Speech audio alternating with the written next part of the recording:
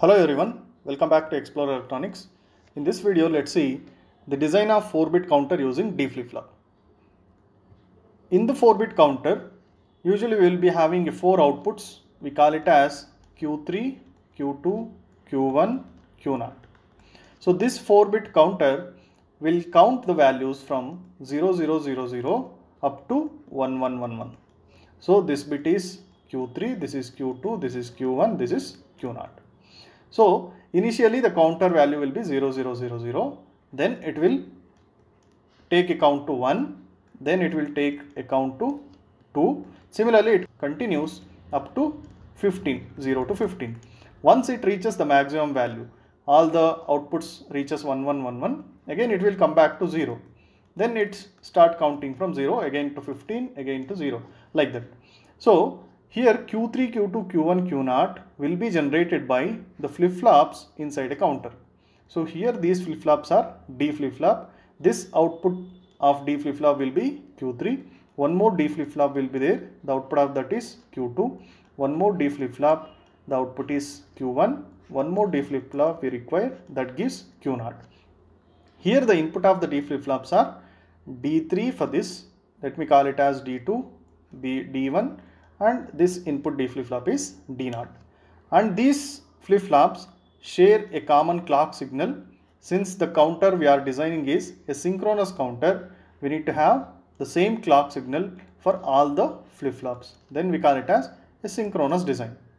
And we will be having one more input to the counter, that is reset signal. This reset signal is also provided to all the flip-flops as common. Why this reset is required means, suppose counter is in this position 1010. In the next cycle, suppose if we are going to give reset is equal to 1, what happens? The output of the counter will come back to 0. So to reset the count output to 0, we require this reset signal. This reset signal is going to make all the outputs to 0. Let us see how to design this counter and how we are going to provide this D3, D2, D1, D0 inputs so that it should behave as a counter. Here what we know is that the output of a counter will be 0 first, then 1, then 2, it go up to 15, again it will come back to 0, 0, 0, 0. So that is how the state diagram is showing here. The state diagram is that it is going to give the states. What is the state of the counter? Initially it is 0, 0, 0, 0, let me take. Then it will go to 1, 2, 3, 4, 5, 6, 7, 8, 9, 10, 11, 12, 13, 14, 1, 1, 1, 1, this is 15. Again it will come back to 0. That is what the state diagram is. So here we are having all the outputs. We need to predict or we need to design these inputs. What should be D3, D2, D1, D0, so that we are going to get the outputs in this way. So let me tell you how to derive D3, D2, D1, D0. For that, we require excitation table of the flip-flop which we are going to use to design this counter. Here I am using a D flip-flop. So D flip-flop excitation table will be this. What excitation table consisting of? This is the present state. Means if the D flip-flop will be having Qn presently as 0, next clock cycle, this is the clock cycle. In one clock cycle it will be having 0 output. In next clock cycle, if I am expecting it as 0, what should be the input? Next cycle also it should give 0, means I need to provide D as 0. So that is what the excitation table is. In the present state it is 0. Next state it should give 0 only. So I need to provide the 0 as input. Similarly, if my present state is 0 and the next state is 1, what I need to provide to the D flip-flop? 1 only. Why? Because whatever D, that will be carried to Qn in D flip-flop. So this excitation table is required. Suppose the previous state is 0, 0, 0, 0. What is the next state we are expecting? 0, 0, 0, 0 is the previous state. Next state should be 0, 0, 0, 1. That is how the counter behaves. Similarly, if we have present state as 0, 0, 0, 1, what is the next state we are expecting? 2. That is 0, 0, 1, 0. Now, by looking at the present state and the next state, we can predict what should be our D. Suppose if the present state is 0 and the next state I am expecting is 0, so this D3 should be 0. Why? Because here it is 0, the next state should be 0, I need to provide 0. Similarly, previous state is 0, next state is also 0, here also 0 comes. So previous state is 0, next state is 0, here also 0. Previous state is 0, next state is 1. So previous state is 0 here, next state is 1. What should be our D input? 1. So here we are going to get 1 as D0. Similarly, if you look at the next stage, this is the first state, next state. If the previous state is 0, 0, 0, 1, what should be our next state we need to predict? So Q3 is 0, Q3 plus is the next state is 0. When it is 0, 0, 0 will be our D input. Similarly, for this 0, 0, again 0, 0 is 0. Again for 0 and this 1, what we are going to get? 1 as D. Similarly, for previous state is 1, next state is 0. For 1, 0, what is D? 0. So here if you look at this table, these 4 values what we have, the next state values 0, 0, 0, 1 will be the D inputs, right? Similarly, the next state 0, 0, 1, 0, those are the D inputs. Suppose if the next state, if the previous state is 0, 0, 1, 0, what is the next state? 0, 0, 1, 1 we are going to expect. So this will be the D input 0, 0, 1, 1. Suppose if 1, 0, 1, 0 is my previous state and the next state I am expecting is 1, 0, 1, 1. So this is 10. So the next state of output is 11. So this will be our D 1, 0, 1, 1. So we can write all the possible values here from 0, 0, 0, 0 to 1, 1, 1, 1, and we can say what is the next state and what is the D input. Suppose 1, 1, 1, 1 is the present state of or the previous state of counter. What is the next state? It will come back to 0. In this case, what should be the D input? 0, 0, 0, 0 only. So I have filled all the values here. You can see if the previous state is this, next state is this, and what are the D inputs. Now we got all D3, D2, D1 and D0 values. All 16 combinations we got. Now what we need to do? We need to use K-map method to find out what should be D3 expression and what should be D2 expression and what is D1 expression and what is D0 expression to get the values of Q3, Q2, Q1, Q0 like this.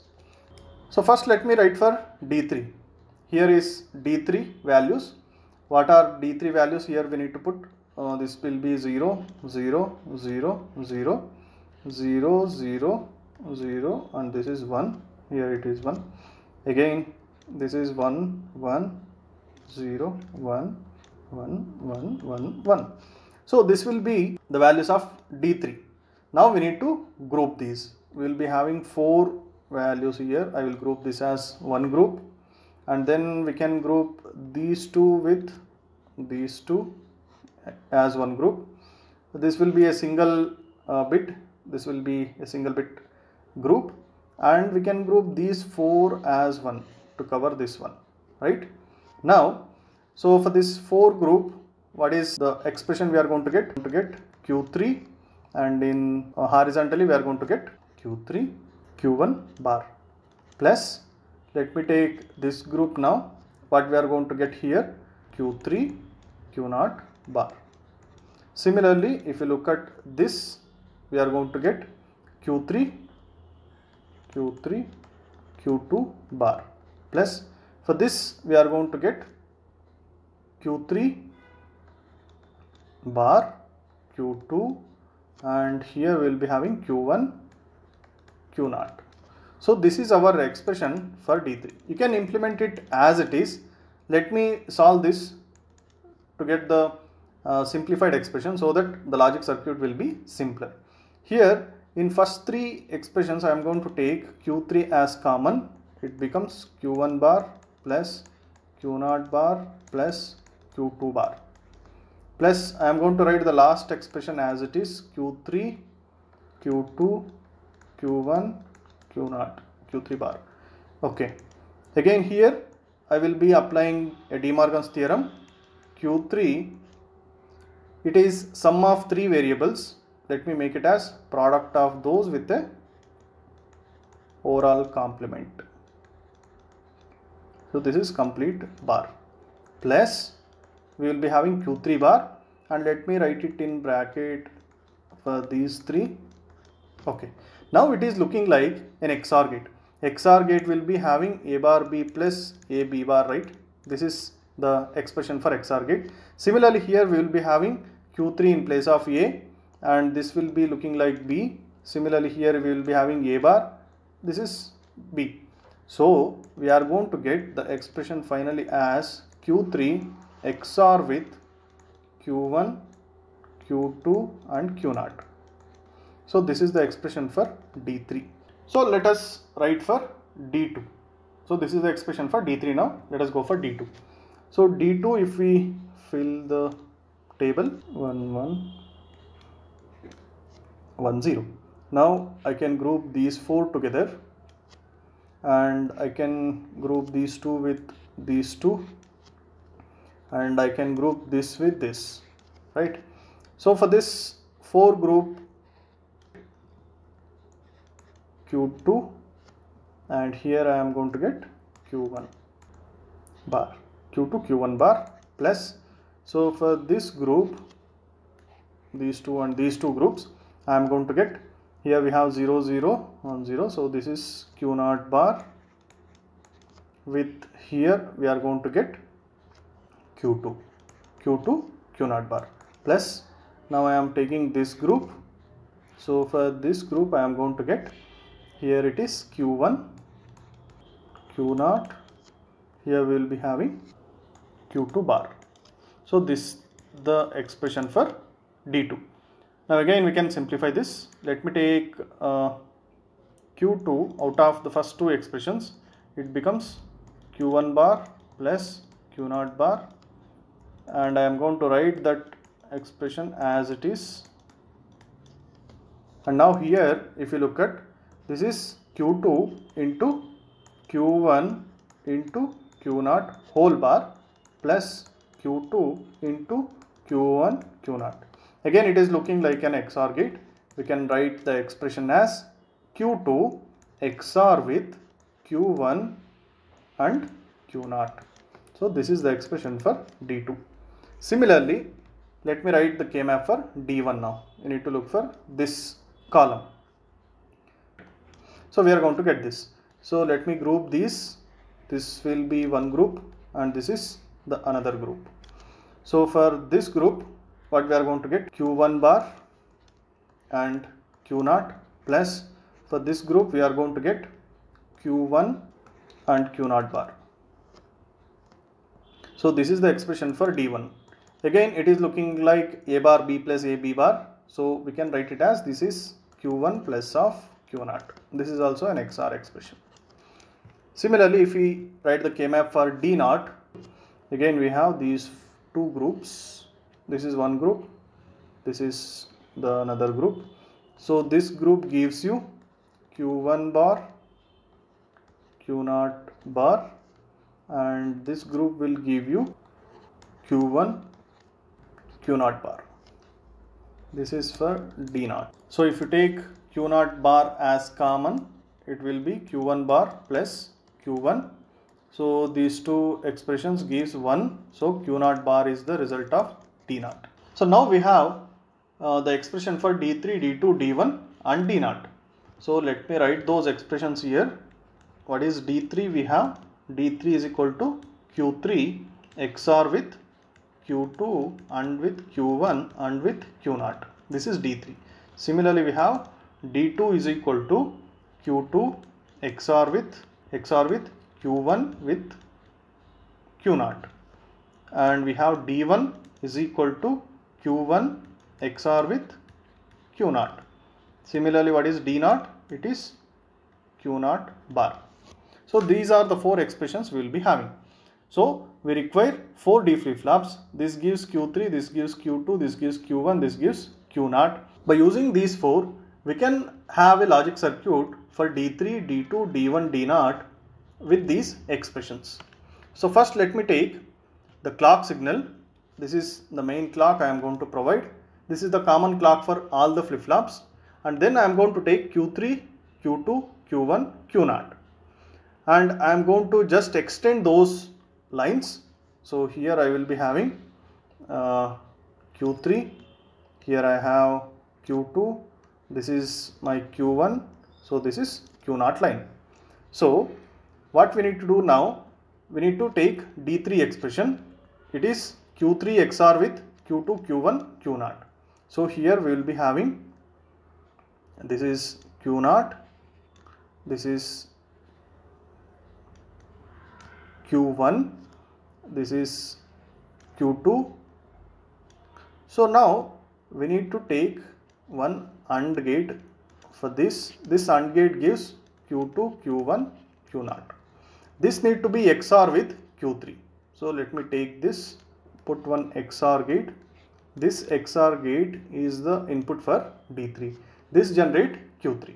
Similarly, look at D2 now. D2 is Q2 XOR with Q1 and with Q0. So this is Q1, this is Q1 line, and this is Q0 line. So we need to take these two. We need to put one AND gate, and this will be XOR with Q2. So this is Q2. Put one XOR gate. This is my D2. Similarly, what is D1? D1 is Q1 XOR with Q0. So this is Q1 XOR with Q0. These two need to be XORed. XOR these two. This gives D1. And then D0, it is not of Q0 itself. So this is D0. So this gives Q3, this gives Q2, this gives Q0, this gives, this is Q1, this is Q0, are the four outputs of a counter. This is how we can design a synchronous counter. Why we say it is synchronous means clock will be shared by all the flip-flops with the master clock. This design provides a 4-bit output as 0000. It will count up to 1111. Again it will be 0000. It will count up to 1111. This is how we can design any counter by using the flip-flops by utilizing its excitation table. Thank you.